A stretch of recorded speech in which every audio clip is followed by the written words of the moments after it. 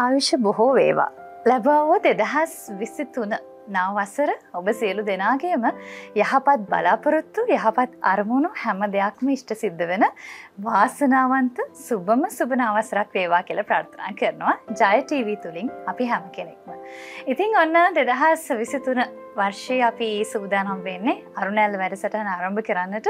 ඉතින් අපි අලුත් අවුරුද්දක ඉන්න නිසා මට හිතුණා පොඩ්ඩක් අලුත් අවුරුද්දේ පොඩි ඕදනක් ඔබට දීලා මද වැඩසටහන ආරම්භ කළොත් හොඳයි කියලා. ඉතින් දැන් අපි ඕනම කෙනෙක් නව වසරක ආරම්භ කරනකොට සාමාන්‍යයෙන් සැලැස්මක් හදා ගන්නවනේ නේද? මේ වසරේ මම මේ දේවල් ටික ආරම්භ කරනවා. එහෙම නැත්නම් මේ වසරේ මම කොහොම හරි මේ දේවල් ටික අවසන් කරනවා. මේ වගේ අපි ගොඩක් බලාපොරොත්තු ගොඩනක් හදා ගන්නවා සාමාන්‍යයෙන් වසරේක ආරම්භයේදී. හැබැයි අපේ සාමාන්‍ය පුරුද්දක් තමයි දැන් වසරේ මාසයක් දෙකක් යනකොට ආයමත් අපි ටිකක් පරණ තත්වයටම එනවා නේද? ආයමත් අපිට අර තිබ්බ බලාපොරොත්තු අමතක වෙනවා. දැන් චුට්ටක් 2022 දිහා හැරලා බලන්නකෝ. ඒ කාලේදී හිතාගෙන හිටපු දේවල් වලින් කොච්චරක් ඉවර කරන්න පුළුවන් වුණාද? සමහර දේවල් ඔබට ආරම්භ කරන්නවත් නොහැකි වෙන්නේ නැති නේද? ඉතින් ඒ නිසා 2020 දී ඒ විදිහට ඔබට අතපසු දේවල් ගැන හිතලා පසුතැවෙන්න එපා. නමුත් ඒ දේවල් වලින් හොඳ පන්නරයක් ලබා ගන්න සාමාන්‍යයෙන් අපි ඕනම කෙනෙක්ට ජීවිතේ ඕනෑම කාලවකවානුවකදී වැරදීම් සිද්ධ වෙනවා, අතපසු වීම සිද්ධ වෙනවා නේද? හැබැයි ඒ දේවල් වලින් ඔබ 2023ට හොඳ පන්නරයක් ලබාගෙන මේ වසර ඵලදායී විදිහට ගත කරන්න ඔබේ සැලසුම් හදාගන්න කියලා තමයි අද ආරම්භයේදීම මට මතක් කරන්න ඕනේ. ඉතින් අනිවාර්යයෙන්ම මේ වසර ඔබේ ජීවිතේ හොඳම වසර බවට පත් කරගන්නට උත්සාහ කරන්න. හරි. එහෙමනම් මේ පණිවිඩයත් එක්ක අපි ජය TV අරුණැල්ල අදත් ආරම්භ කරමු. ඉතින් අවුරුද්දේ මුලදීම අපි බොහොම විශේෂ පුද්ගලයෙක් තමයි අපේ මැදිරියට අද දවසේ කැඳවගත්තේ. පොඩි ප්‍රවේශයක් දෙන්නම් මම මේ විදිහට. සාමාන්‍යයෙන් ක්‍රිකට් කියන්නේ ලංකාවේ අපිට ආගමක් වගේ හැටියට නේද? මොකද ඒකට හේතුව දැන් සාමාන්‍යයෙන් ක්‍රිකට් කියන්නේ ලංකාවේ අපි හැමෝම අතර තියෙන ජනප්‍රියම ක්‍රීඩාව. ඒත් එක්කම ක්‍රිකට් එක්ක අපිට හරි අපූර්ව බැඳීමක් තියෙනවා. අපි හරිම ආදරේ. ඒ නිසා තමයි අද මැච් එකක් පෙරදුනත් ආයෙමත් හෙට ඒක අමතක කරලා අපි ටීවී එක ඉස්සරහා ඊළඟ මැච් එක බලන්න වාඩි වෙන්නේ නේද? ඒ තරම් ක්‍රිකට් වලට අපි ආදරය කරන නිසා. ඉතින් අන්න ඒ නිසා ක්‍රිකට් ගැන කතා කරද්දී ඔබ හැම කෙනෙක්ම බොහොම ආදරය කරන විශේෂයෙන්ම ටෙස්ට් ක්‍රිකට් ක්‍රීඩාව ගැන කතා කරද්දී ඔබ හැම කෙනෙක්ම බොහොම ආදරය කරන චරිතයක් තමයි අපි අද දවසේ අපේ මැදිරියට කැඳවගත්තේ. අපි බලමු ඒ කවුද කියලා මේ රූපරාමුත් එක්ක.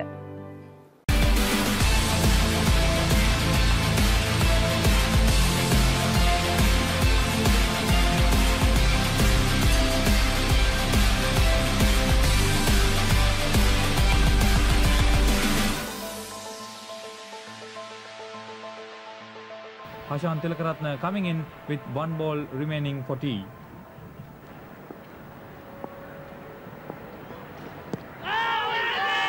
So Sri Lanka 330 for 4 at tea, 111 runs added of 28 overs for the loss of 1 wicket. And here's Devon Malcolm to Hashan Tilakaratne.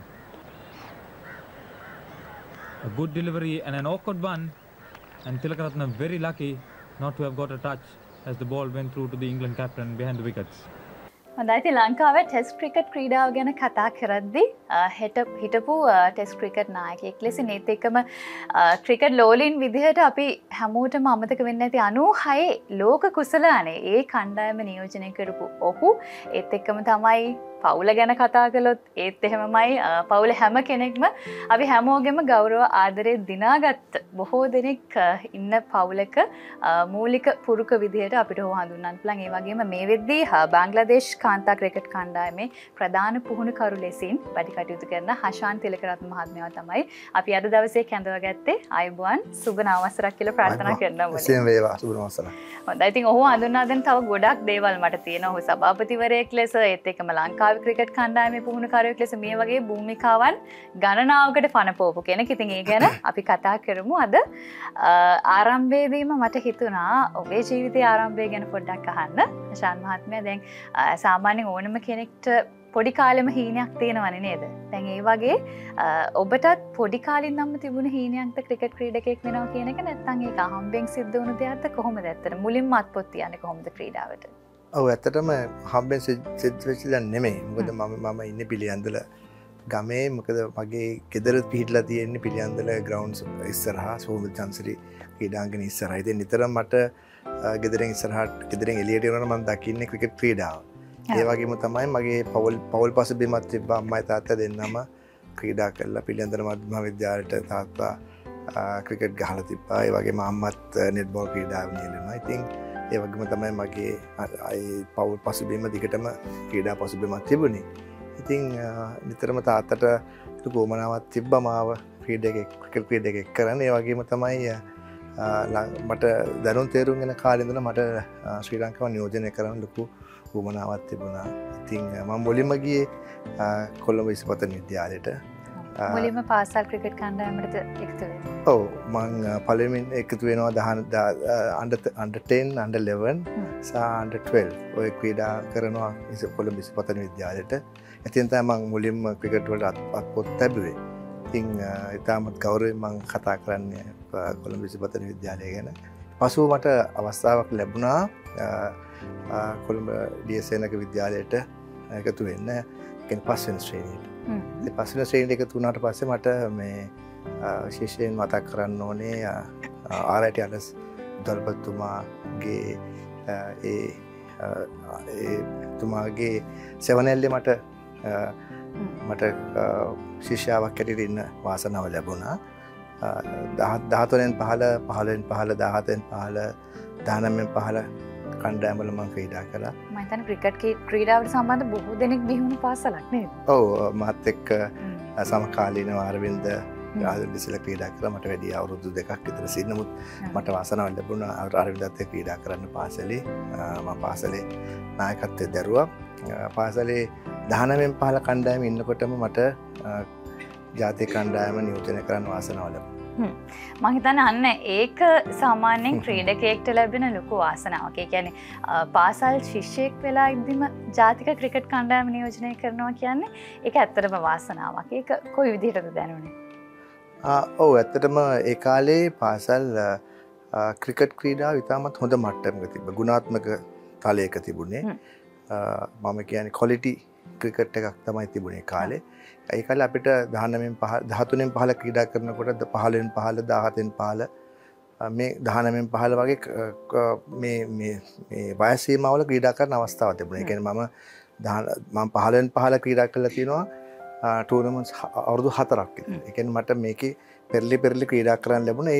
ඒ ක්‍රීඩා කිරීම තුළ මට අවශ්‍ය අත්දැකීම් ලබා ගන්න පුළුවන් වුණා. ඒ කියන්නේ මට ක්‍රීඩාව මට ඕන විදිහට ක්‍රීඩා කරන්න. ඒ වගේම ඒ තිබ්බ කාලසටහන. ඒ කියන්නේ පාසල් ක්‍රිකට් සංගමයෙන් දාලා තිබ්බ කාලසටහන ඉතාමත් ශක්තිමත් අඩිතාලමක් තිබ්බ කාලසටහනක්. ඉතින් ඒක ඉතාමත් මම හිතන්නේ ක්‍රීඩකයෙක් හැටියට මට දායකත්වයක් දුන්න මාව ඊළඟ තලයට ඔසවලා තබන්න. ඒ වගේම මට පාසලේ 15න් 15 ක්‍රීඩා කරනකොට මට කොළඹ NCC ක්‍රීඩා සමාජයට එකතු වෙන්න ලැබුණා. ඒ කාලේ අපි වීරයොත් එක්ක ක්‍රීඩා කරන්න ලැබුණා. රංජන් මඩුවල, රවි රත්නායක, රුමිෂ් රත්නායක, යොහන් ගුණසේකර, අමාල් සිල්වා වැනි ජගනාදන් වැනි දක්ෂ ක්‍රීඩකයොත් එක්ක මට ක්‍රීඩා කරන්න ලැබුණා. ක්‍රීඩා කිරීමට අමතරව මට මගේ දැනුම ක්‍රීඩාව අවශ්‍ය දැනුම වර්ධනය කරන්න මට එතන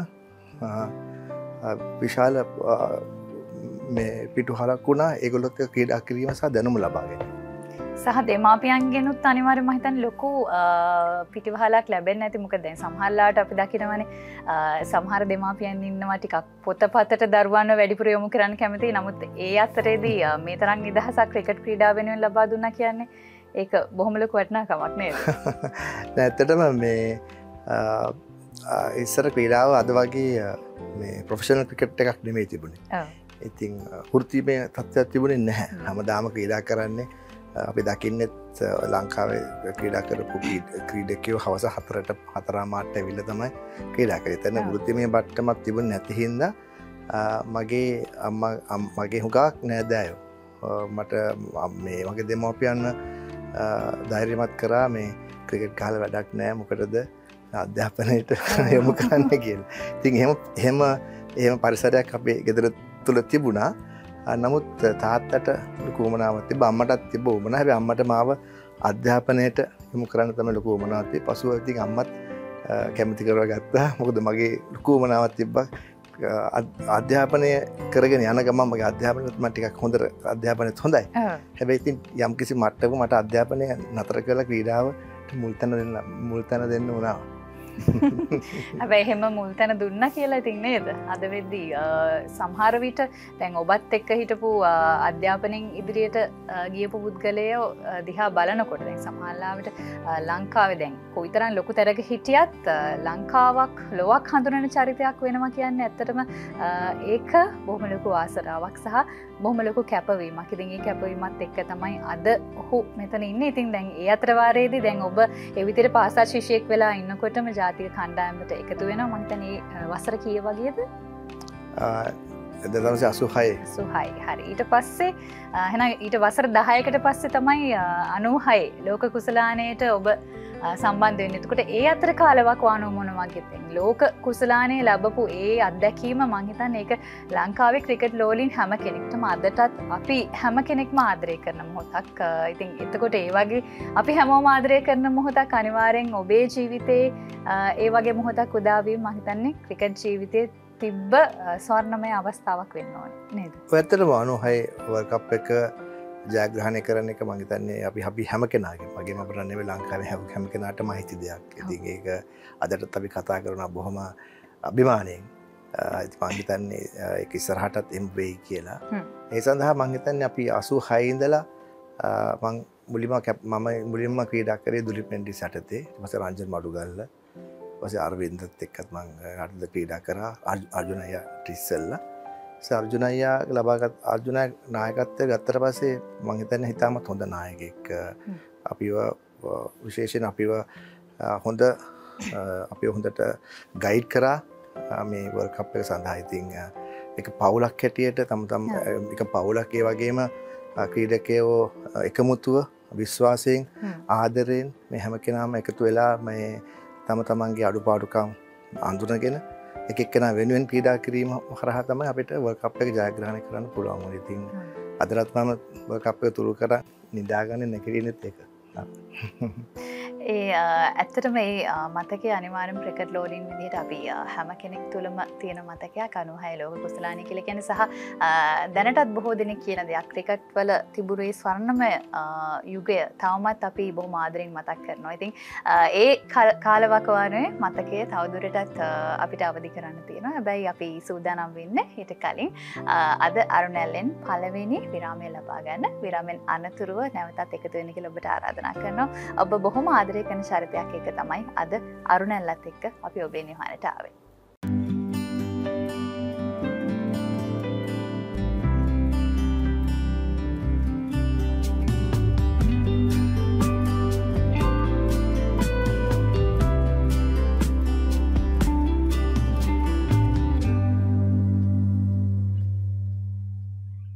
විරාමෙන් අනතුරු ඔබ නැවතත් අරුණැල්ලත් එක්ක එකතු වෙලා ඉන්නේ. ඉතින් ඔබ ආදරය කරන ක්‍රිකට් තරුව හෂාන් තිලකරත්න මහත්මයා එක්කයි අද දවසේදී අරුණැල්ල අපි ඔබ වෙත අරගෙන එන්නේ. ඉතින් අපි හැමෝම ආදරය කරපු ක්‍රිකට් වල ආදරය කරපු කාල සීමාවක 96 වර්ල්ඩ් කප් එක කාලෙට තමයි අපි ගිහින් හිටියේ. ඉතින් හෂාන් මහත්මයා දැන් ඇත්තටම මේ කාලෙදී වර්තමානයත් එක්ක බලනකොට අපි ඕනෑම ශේෂ්ත්‍රයක මම දැන් ක්‍රිකට් විතරක් නෙමෙයි ඕනෑම ශේෂ්ත්‍රයක අභියෝග තිබුණු කාලයක් සහ පහසුකම් අඩු කාලයක්. ඉතින් 96 කියලා කිව්වම නේද? ඉතින් ඒ වගේ අභියෝග තිබ්බද ඇත්තට මේ කාලේදී 96 ලෝක කුසලානේ ගන්න කාලේදී ඒත් එක්කම තව අමතක නොවන මොන හරි රසමුසු තැන් එහෙම තියෙනවද? ඔව් කොහොමත් විශේෂයෙන් මේ කලාපයේ ක්‍රිකට් ක්‍රීඩාව කොහොමත් අභියෝගාත්මකයි. හැමතිස්සෙම අභියෝග වලට මුහුණ දෙන්න. නමුත් ඒ වුණාට අපි කණ්ඩායමක් හැටියට ඒ වෙලාවේ අපිට එච්චර ඒවා දැනුම් තේරුම් තිබුණේ නැහැ. විශේෂයෙන් මතක් කරන්න ඕනේ අර සිවිල් යුද්ධයක් තිබු වෙලාවේ මේ රටේ ශ්‍රී ලංකා මහා බැංකුව එතකොට මම හිතන්නේ බෙදුම්වාදීන් මේ බෝම්බ පහකට එල්ලලා තිබ්බා. ඉතින් ඒකෙන් වර්ල්ඩ් කප් එක සමහරලාට අපිව සමහරට ගහන්න නැති වෙන්න අවස්ථාවක් තිබ්බා අපිට. මොකද ඕස්ට්‍රේලියාව සහ වෙස්ට් ඉන්ඩීස් කණ්ඩායම් දෙක ලංකාවට එන්න ප්‍රතික්ෂේප කරා. හැබැයි ඉතාමත් හොඳ වෙලාවට ඉන්දියාව සහ පාකිස්තානය කම්බයින් සයිඩ් එකක් එවලා ඊට පස්සේ ඒක ඒ තිබ්බ තත්ත්වය සමනයකට පත් කරා. ඒකෙන් ඒ තුලින් සිම්බාබ්වේ සහ කෙන්යාව රටට ආවා. ඉතින් ඒකින්ද අපිට පොයින්ට්ස් එක ලැබුණා. අරගොල්ලෝ ආපු නැති හින්දා ඒ පොයින්ට්ස් උත් අපිට ලැබුණා. ඉතින් ඒක ලොකු පිටුහලක් වුණා අපිට අපේ වර්ල්ඩ් කප් එකට ඉස්සරහට තියෙන ගමන පහසුවෙන් යන්න.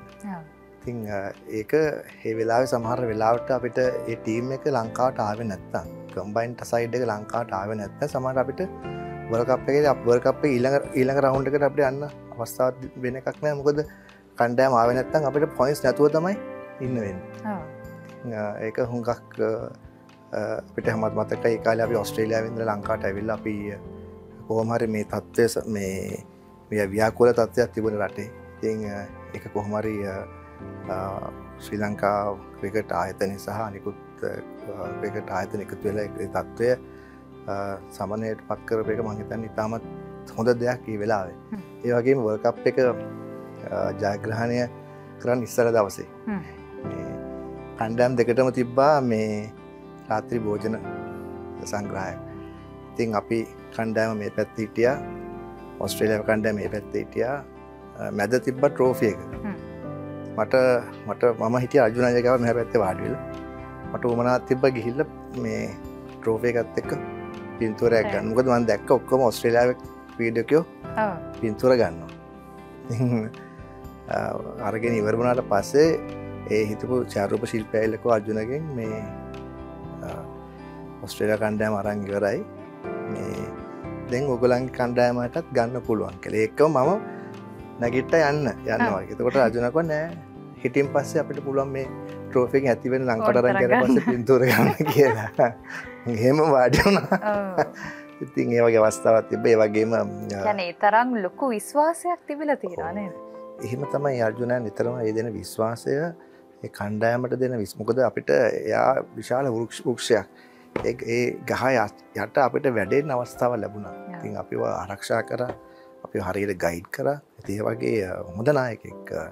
එදත් එහෙම කිව්වහම අපි කල්පනා අපි පටව කලබල වුණා. මේ මම කලබල වුණා ඇත්තටම එච්චර විශ්වාසයක් කොහොමද නායකයෙක් තුළ තියෙන්නේ කියලා. ලොකු විශ්වාසයක් තිබේ. ඒ වගේ මට මතකයි මේ වර්ල්ඩ් කප් එක දිනලා දැන් අපි ට්‍රෝෆි එක අරගෙන මෙහෙම අර්ජුනා ට්‍රෝෆි එකයි චෙක් එකයි අරන් එනකොට ඒ වෙලාවෙත් මම ගුරුසිංහ හිටියා. අර්ජුනා මේ පැත්තේ මං එහා පැත්තේ. අපි තල්ලුවි සෙනග උගක් හිටියා. ඉතින් තල්ලුවි එනකොට මේ අර්ජුනාගේ අතින් ට්‍රෝෆි එක එක්ක වැටුණා අපි ඔක්කොම සෙනග තල්ලුවෙන් ඉන්නේ. එනකොටම මේ අර්ජුනා කෑ ගැහුවා චෙක් එක කිස්සුවා කියලා. එතකොට ගුරුසිංහ පැත්තේ ඉඳලා කිව්වා චෙක් එක කිස්සුවාට කමන්නේ කප් එක බදාගන්න කියලා. ඒ වගේ හරිම ලස්සන මතකයන් ගොඩක් තියෙනවා. කප් එක අල්ලගත්තා චෙක් එක ගියත් කමන්නේ. චෙක් එක නැති වුණාද එහෙම? පස්සේ චෙක් එක පස්සේ වෙලාවක ඒක ස්ටොප් පේමන්ට් කරලා ඒක හම්බුණා. හැබැයි ඒ වෙලාවේ ගුරුසිංහ කිව්වේ අනිවාර්යෙන් කප් එක ආරක්ෂා කප් එක තමයි යවන්නේ. අනිවාර්යයෙන් ඒ ආරක්ෂා කරගත්ත කප් එක ඇත්තටම අදටත් ලංකාවේ ක්‍රිකට් වල තිබුණු විශේෂ වූ සම්දිස්ථානයක් බවට පත් වුණා. දැන් ඉතින් ඒ විදිහට දැන් ඒ වර්ල්ඩ් කප් එකේ සිටීමත් එක්ක මම හිතන්නේ ඔබේ ක්‍රිකට් ජීවිතයේත් ඔබ හොඳ සම්දිස්ථානයකට එනවා ඒ වෙද්දිනේ 96 වෙද්දි. ඊට පස්සේ ක්‍රමක්‍රමයෙන් දැන් අර කියපු අර්ජුන රණතුංග මහත්මයා වගේ දෙවන්ත නායකත්වයන් යටතේ ඉඳලා ඊට පස්සේ ඔබ ටෙස්ට් ක්‍රිකට් නායකයා බවට පත් වෙනවා. එතකොට කැප්ටන් කෙනෙක් කියන්නේ තවත් බොහොම විශේෂයි නේද? තව බොහෝ දෙනෙක්ට වග පෙන්වන කෙනෙක්, ඒත් එක්කම ලොකු වගකීමක් තියෙන කෙනෙක්, පෙරදුනොත් බැනුම් අහන්න වෙන චරිතය නේද? ඒ වගේ බොහොමයක් අභියෝගයන් වලට ලක් වෙන චරිතයක් තමයි කැප්ටන් කෙනෙක් කියලා කියන්නේ. ඉතින් ඒ අත්දැකීම කොහොමද? මම විශේෂයෙන් හොඳ අත්දැකීමක්. මොකද මගේ ක්‍රීඩාවේ අන්තිම කාලේ තමයි මට නායකත්වය ලැබෙන්නේ. නමුත් නායකත්වය සඳහා මට පෙර පුහුණුවක් ලබා දුන්න පරණ හිටපු නායකයා. ඉතින් ඒක මට ලොකු වෙනසක් තිබුණේ නැහැ. නමුත් මගේ අත්දැකීම් මම පාවිච්චි කරා. විශේෂයෙන් තමන්ගේ රට නියෝජනය කරලා නායකත්වය දරන එක මම හිතන්නේ විශාල අභිමානයක්. ඉතින් ඒක මගේ ජීවිතේ වදකට අමතක වෙන්නේ නැහැ. ඔව් එතකොට දැන් ඒ දක්වා කාලේ දැන් ඔබ ක්‍රිකට් ක්‍රීඩකයෙකු ලෙසින් ඊට පස්සේ කැප්ටන් කෙනෙක් විදිහට ඒ හිටපු ක්‍රිකට් ජීවිතය තුළ මම හිතන්නේ 96 ලෝක කුසලානයත් එක්ක තව බොහොමයක් ජයග්‍රහණ තියෙන්නේ නැති අපි ඒවත් පොඩක් කෙටියෙන් මතක් කරමු නේද අපි හැමෝම ආදරය කරපු ඒ කාලවකවානුවේදී ඔබ ලැබපු ජයග්‍රහණයත් එක්ක මම හිතන්නේ ඔබ තවත් ලෝක කුසලාන තරඟාවලි ගණනාවකට සම්බන්ධ වුණා රට වෙනුවෙන් ක්‍රීඩා කරන්න හැකියාව ලැබුණා ඒත් එක්කම ක්‍රිකට් වලට මේ වෙදි ලොකු සේවයක් කළා තියෙනවා අපි පොඩ්ඩක් කෙටියෙන් ඒවත් මතක් කරමු දැන් ගහන ගක්කන් මතක නැහැ මොකක්ද කියලා ඔව් මේ 87 විශේෂ සිදුවීම් කීපයක් ඔව් 87 මම වර්ල්ඩ් කප් එකේ මම ස්ටෑන්ඩ් බයි කෙනෙක් මට යන්න අවස්ථාවක් තිබුණේ නැහැ බෑ ස්ටෑන්ඩ් බයි 92 මම වර්ල්ඩ් කප් එකට ගියා පළවෙනි මගේ වර්ල්ඩ් කප් එකේ ඒ වෙලාවේ තමයි පළවෙනි වතාවට අපිට සවුත් ඇෆ්‍රිකා හම්බෙන්නේ පළවෙනි වර්ල්ඩ් කප් එක 92 මගේ පළවෙනි වර්ල්ඩ් කප් එක 92 දී අපි සවුත් ඇෆ්‍රිකා පරද්දනවා ඉතින් ඒක මම හිතන්නේ මුළු වර්ල්ඩ් කප් එක පුරාවටම ලොකු රෙකෝඩයක් වුණා මොකද සවුත් ඇෆ්‍රිකා ඒ වෙලාවේ සත්කාර කරාට ඕස්ට්‍රේලියාවත් පරද්දලා හිටියේ. ඉතින් ඒක විශාල මට අමතක වෙන්නේ නැහැ ජීවිතේ. ඒ වගේම තමයි අපේ පළවෙනි තරගයේ තිබ්බේ සිම්බාබ්වෙත් එක්ක නෙල්සන් වල නව ශ්‍රීලන්තේ. ඉතින් නෙල්සන් වල ක්‍රීඩා කරපු තරගයේදී මම හිතන්නේ 313ක් හෝ 312ක් සිම්බාබ්වේ ලබා ගත්තා. ඉතින් ඒ කාලේ මගේ රූම්මේට්ලා හිටියේ අර්ජුනයි. අර්ජුනයි කැප්ටන් කරේ නේ අරවින්ද කැප්ටන් කරේ. ඉතින් මං හෙව්වා ඉතින් ඒ වෙලාවේ අර්ජුනයියා කරන ක්‍රීඩා කරන දේ දැක්කම තරඟ දිනවන්න පුළුවන් යාට. යාට තරඟ දිනවන්න තියෙන ස්කිල් එක තියෙනවා. හැම කෙනාටම මේ ස්කිල් එක නැහැ. ඉතින් මං හෙව්වා ලොකා මැච් එක කොහමද ගොඩ දා ගන්න ඕනේ කියලා. ඒක අර්ජුනයි ගෝ කොහොම හරි මේක දැන් අපි දැන් 312ක් ගහලා ඉවරයි අපි දැන් මේ ලන්ච් බ්‍රේක් එකේ ඉන්නේ. ඉතින් අර්ජුනයා කිව්වා මම කොහොම හරි මේක ගහලා දෙනවා කියලා. ඉතින් අර්ජුනයා 80ක් විතර ලබා ගත්තේ දත්. ඒ වගේම තමයි සවුත් ඇෆ්‍රිකා මැච් එකේ 80ක් විතර ලබාගෙන තමයි තරඟ දෙකම මේ පරදින්න එකේ තරඟ දෙකම ජයග්‍රහණය කරේ. ඉතින් ඒ 92 මගේ මතකයේ හැමදාම මතක් වෙන්නේ ඒ තරඟ දෙක. ඒ වගේම 96 ලොකු කුසලානේ 99 අපිට පළවෙනි වටේම එළියට ගියා. ඒක තවත් මම හිතන්නේ අපි හිතුවේ නැති අවස්ථාවක්. ඒක මොකද අපි ඩිෆෙන්ඩ් කරන්න ගියේ අපේ වර්ල්ඩ් කප් එක. නමුත් මම හිතනවා අපි ඒ වෙලාවේ අපේ කම්බිනේෂන්ස් අපි පික් කරපු කම්බිනේෂන් එක වැරදි. අපි ගිය කාලෙට ඒ තිබ්බ කන්ඩිෂන්ස් වලට ඉංගලන්තේ තිබ්බ කන්ඩිෂන්ස් වලට නෙමෙයි ටීම් එක පික් කරන්නේ. ඉතින් ඒ හින්දා වෙන්නේ සමහරවිට අපිට පළවෙනි රවුන්ඩ් වටේම එළියට යන්න ඕනේ. ඊළඟ 2003 මම ආයමත් වර්ල්ඩ් කප් එකේ අන්තිම වර්ල්ඩ් කප් එක අපි සෙමි ෆයිනල් එකට ආවේ ඕස්ට්‍රේලියාත් එක්ක. ඕස්ට්‍රේලියා මම හිතනවා 2212ක් ලබාගත් වෙලාව අපිට ඒක ලබා ගන්න තිබුණා කියලා. අවසනාවකට අපිට ඒක ඒ ලකුණු ලබා ගන්න බැරි වුණා. ඒක මගේ ජීවිතේ හැමතිස්සෙම මම දුක් වෙන අවස්ථාවක්. මොකද අපිට ඒ වෙලාවේ ෆයිනල් එකට එන්න තිබ්බ අවස්ථාවක් මග හැරුණා. අපේ තිබ්බ ඉරෙස්පොන්සිබල් බැටිං හින්දා. ඒ වගේම මේ තරඟාවලිය අපි පරදිනවා කෙන්නට. අපි කවදාවත් හිතුවේ නැහැ කෙන්නට පරදී කියලා.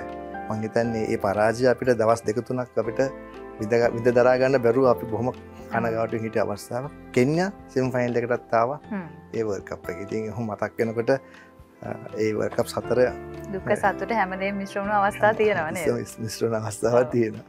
අනිවාර්ය ක්‍රීඩාව කියන්නේ ඇත්තටම අවිනිශ්චිත දෙයක්. දිනුම පෙරදුම දෙකම සමසිතින් වින දරා ගන්න ඕන දෙයක්. ක්‍රීඩාවත් එක්ක අපි ඉගෙන ගන්න දේත් ඒක. ඉතින් දරුවන්ට අනිවාර්යෙන් අපි ක්‍රීඩාවට යොමුන දරුවන්ටත් අපි අනිවාර්යෙන් කියා දෙන්න ඕන දෙයක්. ජය පෙරදුම දෙකම සමසිතින් වින දරා ගැනීම කියන කාරණාව. දැන් ওই විදිහට එනකොට ඊට පස්සේ ඔබ ක්‍රිකට් ජීවිතෙන් සමුගන්නවා. ඉන්න අනතුරුව මං හිතන්නේ ලංකාවේ ක්‍රිකට් වෙනුවෙන් ලොකු සේවාවක් ඔබෙන් සිද්ධ වෙනවා. ඔබ ක්‍රිකට් ආයතනය තුළ ගොඩක් භූමිකාවන් එක තුළ වැඩ කටයුතු කරනවා. සභාපතිවරයෙක්, කළමනාකරුවෙක් විදිහට. ඊට අමතරව ලංකාවේ කාන්තා ක්‍රිකට් කණ්ඩායමේ ප්‍රධාන පුහුණුකරුවෙක් විදිහට සහ වර්තමානයේදී බංග්ලාදේශ ක්‍රිකට් කාන්තා ක්‍රිකට් කණ්ඩායමේ ප්‍රධාන පුහුණුකරුවෙක් ලෙසින් මේ වගේ තවම හිතන්නේ මට නොකියවුණු තව බොහෝ දේවලුත් ඇති. ඉතින් ක්‍රිකට් ක්‍රීඩකයෙක් හෝ කැප්ටන් කෙනෙක් සහ ඒ දෙකටම වඩා වෙනස් දැන් මේ භූමිකාව පුහුණුකරුවෙක් කියන දේ. ඒ ගැන මොකද හිතෙන්නේ? ඔය මේ ඒ ඔක්කොටම වැඩි වෙනස් පුහුණුකරුවන්ගේ භූමිකාව. මොකද තමන්ට පුළුවන්කම තියෙන්න ඕනේ තමන් ක්‍රිකට් ගහප එක එක්තරා මට්ටමක වාසියක් තියෙනවා. නමුත් පුහුණුකරුවෙක් වුණාම තමන්ට තමන්ගේ ටෙක්නිකල් පාර්ට් එක සහ ටැක්ටිකල් පාර්ට් එක ගැන විශාල අවබෝධයක් තියෙනවා. මම level 3 කෝච් කෙනෙක්. ඉතින් මගේ ස්ටඩීස් එක්ක ඒක තමන්ගේ ක්‍රිකට් ගහපු එක තමන්ට උදව් වෙනවා. හැබැයි තමන්ට පුළුවන්කම තියෙනවනේ ක්‍රිකට් ගහපු කැප් එක ගලවලා කෝචින් කැප් එක දාලා තමන් පල්ලෙහා මට්ටමට බහැලා ඒගොල්ලොත් එක්ක ඒගොල්ලොත් එක්ක වැඩ කරන්න. හැබැයි පුළුවන්කම තියෙන පුළුවන් තරම් ඉවසීම තමයි විශේෂයෙන් අවශ්‍ය වෙන්නේ. අපි කියන්නේ ඉවසීම සහ බෙදා හදා ගැනීම. තමන්ගේ knowledge එක බෙදා හදා ගැනීම පුළුවන් නම් මම හිතන හොඳ කෝච් කෙනෙක් වෙන්න පුළුවන්. සහ මෙතන දැන් කාන්තා ක්‍රිකට් කණ්ඩායමේ පුහුණුකරු කියන්නේ කොහොමද ඒක? දැන් කාන්තාවන්ට ක්‍රිකට් පුහුණු කරවීම ඒක අපහසුද නැත්නම් ලේසිද? කොහොමද ඔබ ඒක දකින්නේ? හරි චැලෙන්ජින් ඒක. මේ ඒ දෙක හුඟක් වෙනස්. පිරිමි පුහුණුකරුවන් සහ කාන්තා පුහුණුකරුවන් මේ එක දෙකම ඒ භූමිකාවල් දෙකම ඉතාමත් එකිනෙකට වෙනස්. විශේෂයෙන් කාන්තාවන් එක වැඩ කටයුතු කිරීමේදී විශේෂයෙන් විශ්වාසය ඉතාමත් වැදගත් වෙනවා ඒගොල්ලොත් එක්ක.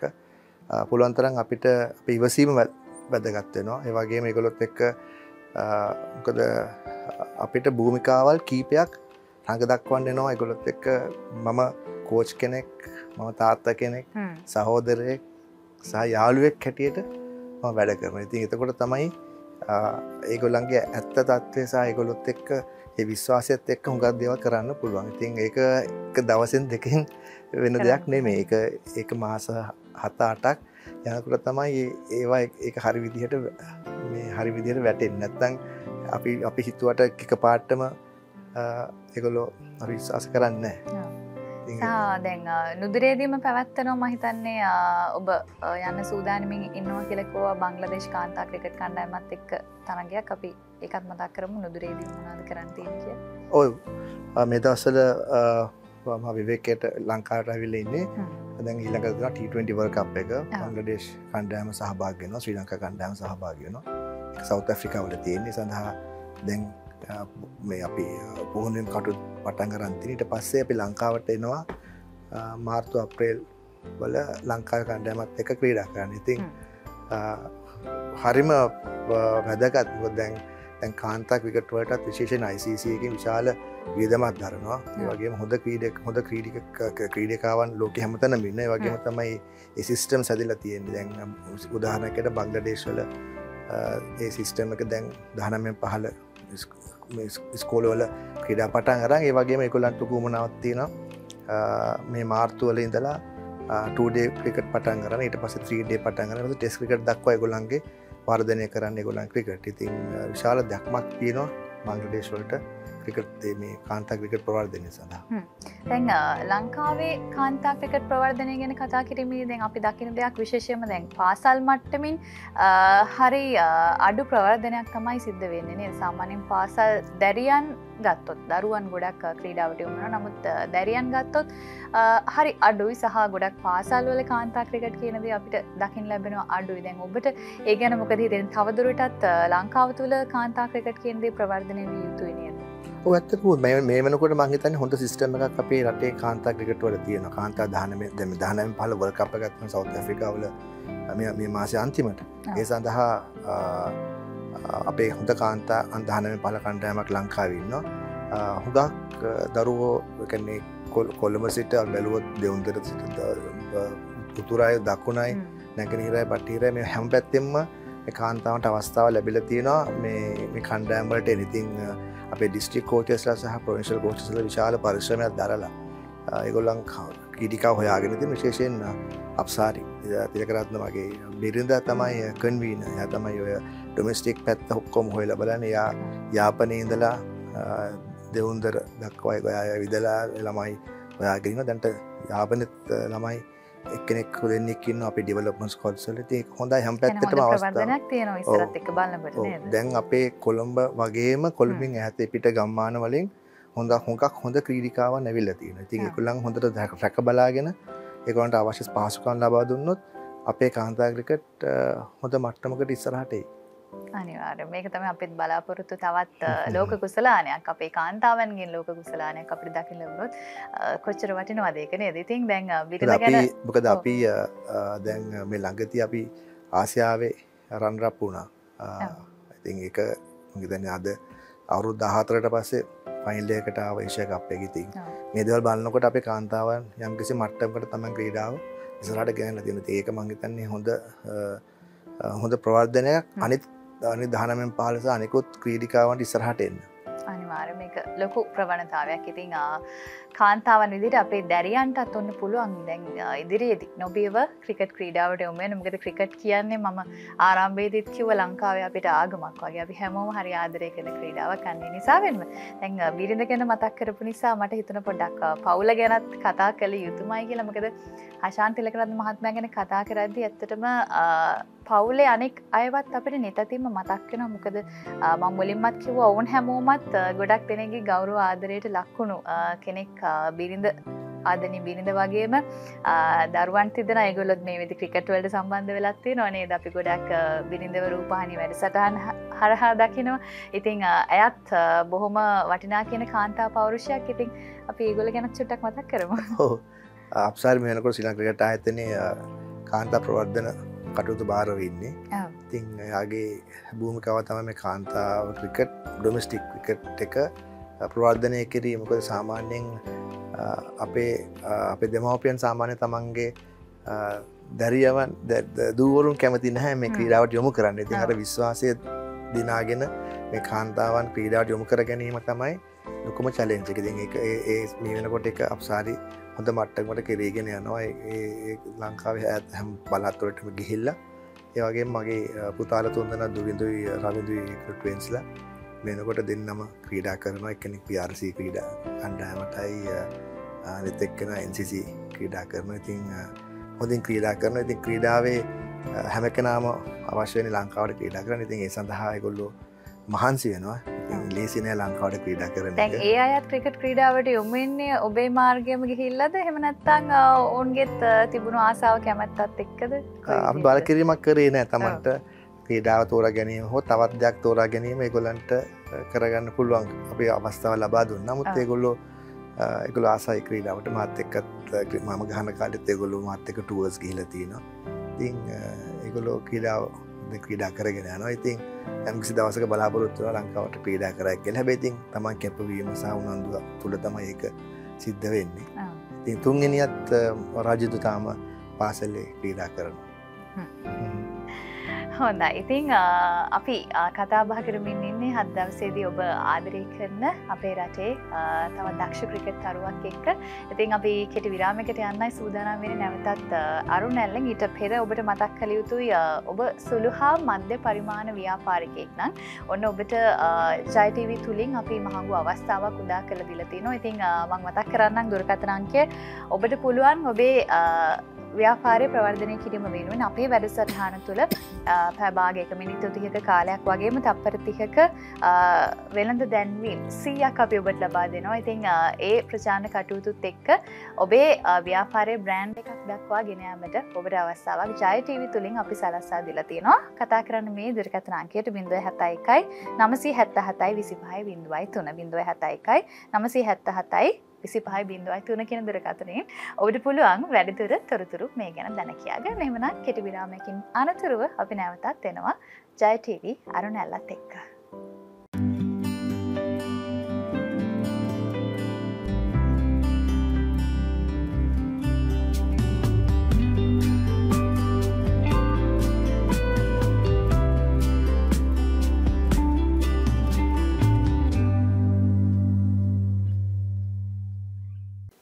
විරාමෙන් අනතුරු ඔබ නැවතත් ජය TV අරුණැල්ලත් එක්ක සම්බන්ධ වෙන්නේ. ඉතින් තා පුංචි කාල වේලාවක් තමයි අපිට අද වැඩසටහන වෙනුවෙන් ඉතිරිලා තියෙන්නේ.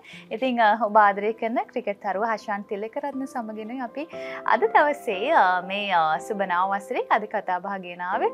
ඉතින් අපි ක්‍රිකට් ගැන බොහෝ දේවල් කතා කළා.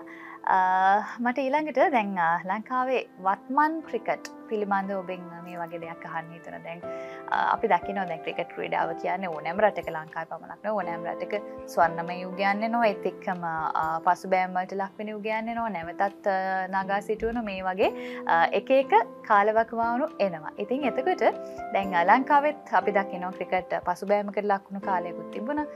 ආපහු නැවතත් අපි දකිනවා දක්ෂ තරුණයන් පිරිසක් දැන් ලංකා ක්‍රිකට් කණ්ඩායම තුළ තියෙන ඉන්නවා සහ ආසියානු කුසලානේ අපි හිම් කරගන්නවා පහුගිය කාලේදී මම හිතන්නේ ඒක අපි ලැබපු ලොකු ජයග්‍රහණයක්. ඉතින් මේ දේවල් එක්ක වර්තමානයේ ලංකා ක්‍රිකට් ගැන ඔබට මොකද හිතෙන්නේ? තව මේ වර්ධනය විය යුතුයිද? තව අඩුපාඩු හදාගත යුතු දේවල් තියෙනවද? දැන් ඔබේ අත්දැකීම් එක්ක ඔබට හිතෙන දේ මොකක්ද? ඔය ඇත්තට 2015 16 වෙනකොට කුමාර සංගක්කාර සහ මහල් ජයවර්ධන විශ්‍රාම ගියට පස්සේ යම්කිසි වැකියුම් එකක් තිබ්බා. යම්කිසි පසුබෑමක් තිබ්බා. ඒක අපි හැම කෙනාම පිළිගන්න ඕන දෙයක්. ඒක ඕනම රටක ඕනම වෙලාවක අපේ රටේ යම් යම් කාල පරිච්ඡේදවල වෙලා තියෙනවා. ඉතින් ඒක දැන් මේ වෙනකොට ඒ වැකියුම් එකේ ඒ ප්ලේස්ලා අපි හරියට පාවිච්චි කරලා ඒගොල්ලන්ට ලබා දීපු අත්දැකීම් තුලින් අපිට මේ වෙනකොට අපිට ආසියා කුසලාන තරග ජයග්‍රහණය කරලා තියෙනවා. අපි ලෝකයේ අනිකුත් රටවල් වලට ක්‍රීඩා කරන ඒ වගේම තමයි ඒගොල්ලන්ගේ ගෞරවයට අපි දැන් පාත්‍ර වෙලා තියෙනවා මේ වෙනකොට. ඒක තමයි ඉතාමත් වැදගත් වෙන්නේ. ඉතින් අද අපිව ගණන් ගණන ඕනම කණ්ඩායමක් පරාජය කරන්න පුළුවන් දක්ෂ කණ්ඩායමක් අපේ රටේ ඉන්නවා කියන්නේ. ඉතින් ඒ වෙලා තියෙන්නේ අපි ස්කිල් එකට අමතරව තරගයක් දිහා බල තරගයක් ජයග්‍රහණය කරන්න ඕනේ නොලෙජ් එක දැන් අපිට තියෙනවා. ඒක තමයි අපිට පහුගිය කාලේ තිබුණ නැත්තේ. ඉතින් මේ නොලෙජ් එක කියන්නේ මම මෙතන කියන්නේ අත්දැකීම. අත්දැකීම ඇවිල්ලා තියෙනවා තරගයක් පාරාදීනවා තියෙන තැන ඉඳලා තරගයක් ජයග්‍රහණය කරන්න ඕනේ කොහොමද කියන ඒ නොලෙජ් එක දැන් මේ ප්‍රදේශවල තියෙනවා. ඉතින් ඉස්සරහට මම හිතනවා තව දුරටත් බොහොම තරුණ කණ්ඩායමක් අපිට ඉන්නේ. ඉතින් ඉස්සරහටත් මේ දේවල් අපි ඉස්සරහට හරියට වර්ධනය කරගෙන ගියොත් අපිට තව වර්ල්ඩ් කප් එකක් ජයග්‍රහණය කරන්න තියෙන ඒ සිහිනය සැබෑවි. අනිවාර්යයෙන්ම අපි හැමෝගෙම හීනයක් ඒක තවත් වර්ල්ඩ් කප් එකක් ජයග්‍රහණය කරනවා දැකීම කියන්නේ මම හිතන්නේ ලොකුම හීනයක්. ඒ නිසාවෙන් තමයි ක්‍රිකට් අර මම කලිනුත් කිව්වා එක මැච් එකක් පෙරදුනත් අපි ඊළඟ දවසේ ආයෙමත් උද්‍යෝගයෙන් වාඩි වෙනවා. මොකද අපි ඒ තරම් ක්‍රිකට් වලට ආස නිසා ලංකාවේ ප්‍රේක්ෂකයින් හැම කෙනෙක්ම. ඉතින් දැන් ලංකාවේ ක්‍රිකට් කණ්ඩායම හැරුණකොට අපි ලංකාව පොඩක් පැත්තකින් තියමුකෝ. ලෝකයේ ක්‍රිකට් දිහා බලද්දී ඔබේ ප්‍රියතම ක්‍රිකට් කණ්ඩායම මොකක්ද? එහෙම කණ්ඩායමක් තියෙනවද? එහෙම විශේෂ කණ්ඩායමක් නැහැ. මම නිතරම ආසයි ඉන්දියන් සයිඩ් එකට. මොකද එහි තියෙන ඒ ඉන්දියන් මොඩල් එක ගැන මම පොඩි පේපරමක් කරනවා. කොහොමද ඉන්දියන් මොඩල් එක මොකක්ද ඒගොල්ලෝ ජයග්‍රහණය කරන්න හේතුව මොකද විශේෂයෙන් මේ මෙන්ස් සහ මේ විමෙන්ස් මේ ටීම්ස් දෙක කොහොමද මේ මෙච්චර හොඳට ක්‍රීඩා කරන්නේ අනිකුත් මොකද අපේම කලාපේ කණ්ඩායම අල්ලපු රට. ඉතින් මේගොල්ලන් මෙච්චර වර්ධනය වෙන්න ඒගොල්ලන්ගේ මොඩල් එක මොකක්ද කියන එක මම වෙනකොට පොඩ්ඩක් පොඩි පරීක්ෂණයක් කරගෙන යනවා. මොකද ඒක අපේ ක්‍රීඩාවටත් ඒක විතරක් වටිනවා. මොකද අපි ක්‍රීඩා කරපු කාලේ අපි ඒ කාලෙත් අපි සාහන පරාජය කළා තිබ්බා ඉන්දියාව. ඒ වගේම තමයි හැමතිස්සම අපිට හොඳ තරගයක් දෙන්න පුළුවන්. නමුත් මේ වෙනකොට සෑහෙන වෙලාවට මේ කලාපය තුල ඒගොල්ලෝ හුඟක් ඉස්සරහට ගිහිල්ලා තියෙනවා. මොකද ඒගොල්ලෝ ඉන්දියාවෙන් පිට ඒගොල්ලෝ ජයග්‍රහණය කරන්න පුළුවන් ටීම් එකක් හැටියට ඒගොල්ලෝ දැන් නම් දරාගෙන තියෙනවා. ඉතින් අපිටත් ඒ තත්ත්වයට එන්න ඒගොල්ලෝ කරපු හොඳ දේවල් මොනවද කියන එක අපි පොඩ්ඩක් ඉගෙන ගත්තොත් අපිටත් හොඳ කණ්ඩායමක් හැටියට ඉස්සරහට යන්න පුළුවන්. දැන් මේ තියෙන කණ්ඩායම ඉතාමත් ඉක්මනින් වර්ධනය වෙනවා. ඉතින් විශේෂයෙන් අපි බලන්න ඕනේ කොහොමද ලංකාවෙන් පිට ටෙස්ට් තරගයක් ජයග්‍රහණය කරන්නේ, එක්දින තරගාවලියක් ජයග්‍රහණය කරන්නේ, තව වර්ල්ඩ් කප් එකක් ජයග්‍රහණය කරන්න ඕන පසුබිම මොකක්ද කියන එක අපි හොඳට හොයලා බලන්න ඕනේ. හොඳයි. ඉතින් ඒ අතර වාරයේදී දැන් අපිත් එක්ක අපේ වැඩසටහනත් එක්ක එකතු වෙන දූ දරුවෝ ඇති අනිවාර්යෙන්. දැන් ඔබ ආදරය කරන ක්‍රිකට් තරුව දිහා බලාගෙන ඔබ හිතනවා ඇති මටත් මේ වගේ ක්‍රිකට් කෙනෙක් වෙන්න ඕනේ කවදා හරි. ක්‍රිකට් විතරක් නෙවෙයි වෙනත් ක්‍රීඩාවක් වුණත්. හැබැයි අපි අර වැඩිම ආදරය කරන්නේ ක්‍රිකට් වලට නිසා තමයි මම එහෙම කිව්වේ. ඉතින් එතකොට ඔබත් ක්‍රීඩාවට යොමු වෙන්න බලාපොරොත්තු වෙන කෙනෙක් නම් එහෙම නැත්නම් ඔබ මවක් පියෙක් විදිහට ඔබේ දරුවව ක්‍රිකට් කෙනෙක් කරන්න ඔබට අවශ්‍යයි නම් ක්‍රීඩකයෙක් කරන්න ඔබට අවශ්‍යයි නම් ඒ සඳහා කළ යුතු දේවල් මොනවද? එතනදී අනිවාර්යයෙන්ම ඒ ක්‍රීඩාව සඳහා තිබෙන දක්ෂතාවය පමණක් නෙවෙයි. එතනින් එහාට අපි ප්‍රගුණ කරගන්න ඕනේ මොනවද? මම හිතන්නේ ඒ දේත් විමසන්න ඉන්න හොඳම කෙනා ඔබ. මොකද ඔබ ක්‍රීඩකයෙක්, කැප්ටන් කෙනෙක්, ඊට අමතරව පුහුණුකරුවෙක්. එතකොට මේ අත්දැකීම් එක්ක පාසලේ දරුවන් ක්‍රිකට් ක්‍රීඩාවට යොමු වීම. එතනදී දරුවන්ගේ හැදෙන්න ඕනේ මොනවද? දෙමාපියන් විදිහට දැන් ඔබත් පියෙක් විදිහට ඔබේ දරුවන්ට මඟ පෙන්වපු කෙනෙක්. එතකොට දෙමාපියන් විදිහට අපි කරන්න ඕන දේවල් මොනවද? ඔය මං හිතන්නේ ක්‍රිකට් ක්‍රීඩකයෙක්ට තිබිය යුතු ප්‍රධාන දේ තමයි විනය. විනය විනය තමයි පළවෙනි දේ. ඒ විනය අනුව තමයි ඉතුරු ඔක්කොම අපි බලාපොරොත්තු කරන්නේ. කොච්චර හොඳ ක්‍රීඩකෙක් වෙලත් වැඩක් නැහැ තමන්ගේ විනය හොඳ නැත්තම්. ඒ වගේම තමයි විනය සහ විශේෂයෙන් වැලියුස් අපේ රටේ අපි ක්‍රීඩා කරන්නේ කවුරු ඇහුවොත් මගේ මං හෙවොත් මම කියන්නේ මං ක්‍රීඩා කරන්නේ මගේ ජාතික ගීයටයි මගේ ජාතික කොඩියයි. ඉතින් තමන්ගේ රට වෙනුවෙන් ක්‍රීඩා කිරීම තමයි පළවෙනි තැන. ඉතින් ඒක මං හිතන්නේ හැම කෙනාම පළවෙනි දේ හැටියට ගන්න ඕනේ විනය. ඊගවට ක්‍රීඩා කරන්නේ මේ ක්‍රීඩාවේ කොහෙවත් ෂෝට් කට් එකක් නැහැ. මහන්සි වෙලා වැඩ කරන්න ඕනේ, කැප වෙන්න ඕනේ.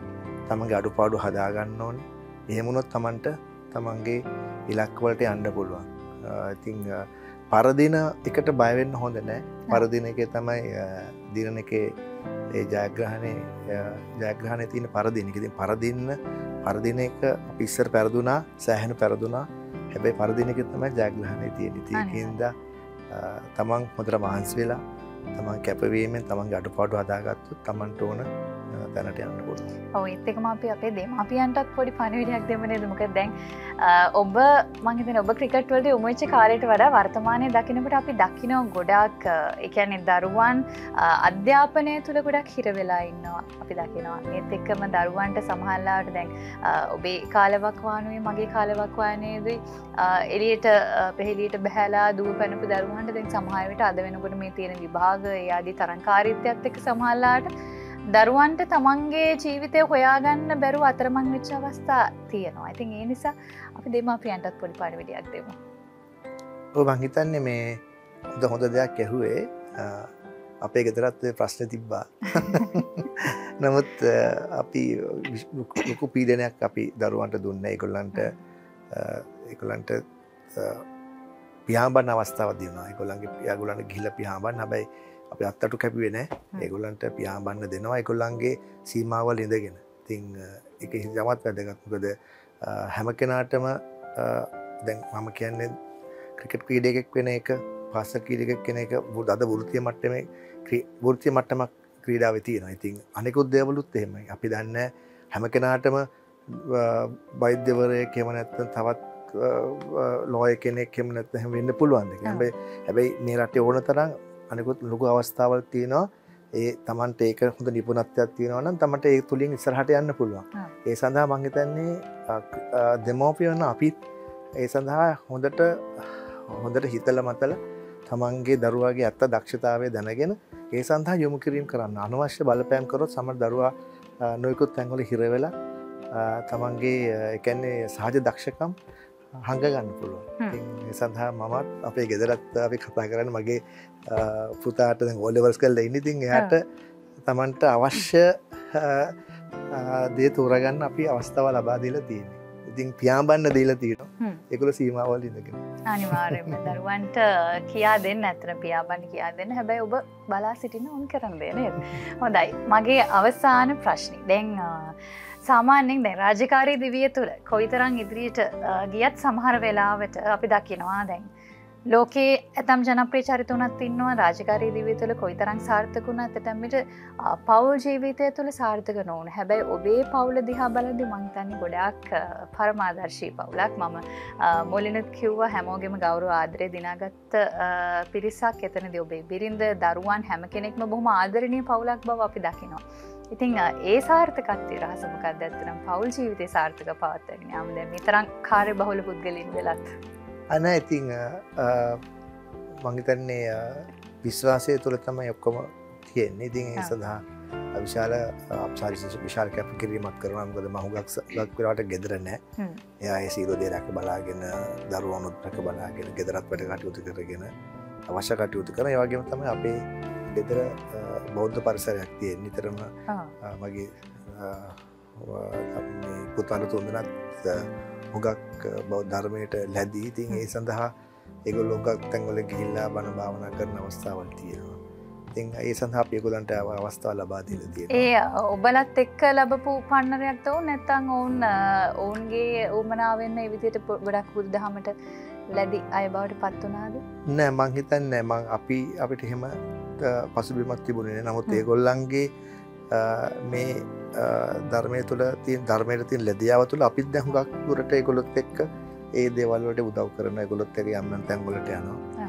ඉතින් ඒක හුඟක් හොඳයි අපිට අපේ ජීවිතවලත් අලුත් දෙයක් අපි දකිනවා. ඉතින් ඒක මං හිතනවා මේ ආත්මේ බැරුණොත් එන ආත්මේ හරිම ආවේගොල්ලෝ සසරෙන් එතර කරයි. අනිවාර්යයෙන්. ඉතින් මං හිතන්නේ ඒක බොහොම වටිනා කියන ප්‍රාර්ථනාවක් පියෙක්ගෙන් අපිට අහන්න ලැබෙන මවකකින් අහන්න ලැබෙන බොහොම වටිනා කියන ප්‍රාර්ථනාවක්. ඉතින් දරුවන් දිහා බලලා තමයි අපි ඕනම කෙනෙක් සතුටු වෙන්න ඕනම මවක් පියෙක් තමන්ගේ දරුවන් හොඳ තැනක ඉන්නවද කියලා මේත් එක විශේෂයෙන් මේ විදිහට ආගමට දහමට යොමු වෙනවා කියන්නේ තරුණ දරුවන් ඒක බොහොම සතුටට කාරණාවක් මවකට පියෙක්ට තියෙන උතුම්ම සතුටක්. ඉතින් අවසාන වශයෙන් ඔබේ අනාගත බලාපොරොත්තු මොනවද? දැන් මේ වෙද්දි මම හිතන්නේ ඔබේ ජීවිතේ ඔබ ලොකු කඩේම් ජයග්‍රහණය කළා තියෙනවා. ලොකු තැනකට ඔබ ඇවිත් තියෙනවා. මුළු ලංකාවක් ලොවක් හඳුනන චරිතයක් බවට පත් වෙලා තියෙනවා. අනාගතයේදී මොන හරි විශේෂ බලාපොරොත්තු තියෙනවද? නැත්නම් මේ යන විදිහටම සාමාන්‍ය විදිහට යන්නද බලාපොරොත්තු? බලාපොරොත්තුවක් නෑ කිසිම. මං හිතන්නේ මොකද ලංකාවට ඊළඟ වර්ල්ඩ් කප් එක ජයග්‍රහණය කරන්න අවශ්‍ය වටපිටාව ආදර දෙන්න පුළුවන් එක තමයි මම හිතන්නේ කරන්න පුළුවන් ලොකුම ජයග්‍රහණය. අනිවාර්යෙන්ම මං හිතන්නේ අපි හැමෝමත් බොහොම බලාපොරොත්තු වෙන දෙයක් ලංකාවේ තවත් වර්ල්ඩ් කප් එකක් ජයග්‍රහණය කිරීම. ඉතින් ඔබේ ඒ සියලු බලාපොරොත්තු සියලුම යහපත් බලාපොරොත්තු ඒ විදිහටම සඵල වේවා කියලා අපි ප්‍රාර්ථනා කරනවා. ඉතින් අද දවසේදී අපිත් එක්ක එකතු වුණේ ඔබ කවුරුත් බොහොම ආදරය කරන අපේ රටේ හිටපු ටෙස්ට් ක්‍රිකට් නායක හෂාන් තිලකරත්න මහත්මයා. ඉතින් මේ වෙද්දී ඔහු බංග්ලාදේශ කාන්තා ක්‍රිකට් කණ්ඩායමේ ප්‍රධාන පුහුණුකරු ලෙසින් තමයි වැඩ කටයුතු කරන්නේ. ඉතින් බොහොම ස්තුතියි අපේ ආරාධනය පිළිගෙන අද දවසේ පැමිණියාට ආයුබෝවන් කියලා ඔබට සමුදෙනවා. බොහොම ස්තුතියි හැම කෙනාටම. බොහොම ස්තුතියි. හොඳයි එහෙනම් අපි වැඩසටහන නිමා කරන්නයි සූදානම් වෙන්නේ. ඊට පෙර අපිත් එක්ක එකතු වෙන සුළු හා මධ්‍ය පරිමාණ ව්‍යාපාරික ඔබට පුංචි පණිවිඩයක් තියෙනවා. ඒ තමයි ඔබේ නිෂ්පාදන එහෙම නැත්නම් ඔබේ සේවාවන් සඳහා හොඳ ප්‍රචාරණයක් ලබා ගන්න අපේ නාලිකාව හරහා අපි ඔබට අවස්ථාවක් ලබා දීලා තියෙනවා. ඒ තමයි අපේ ජය TV අරුණැල්ල වැඩසටහනෙන් මිනිත්තු 30ක කාලයක් විතරක් නොවේ ඔබට තප්පර 30ක වෙළඳ දැන්වීම් 100ක් අපි ලබා දෙන සූදානම් කරලා තියෙනවා. ඉතින් වැඩි විස්තර දැන කියා ගන්න අමතන මේ දුරකථන අංකයට 071 977 25 0 371 977 25 0 එහෙමනම් අපි අද දවසට ජය TV අරුණැල්ල මේ විදිහට නිමා කරන්න සූදානම් ආරාධනා කරනවා ඔබට දිගින් දිගටම ජය TV සමග රැඳෙන්න කියලා අද දවස පුරාවටම ඔබ වෙනුවෙන් බොහොමයක් වැඩසටහන අපි සූදානම් කරලා තියෙන්නේ. ගිහිල්ලා නම් සුබ දවසක් හැමෝටම. ආයුබෝවන්.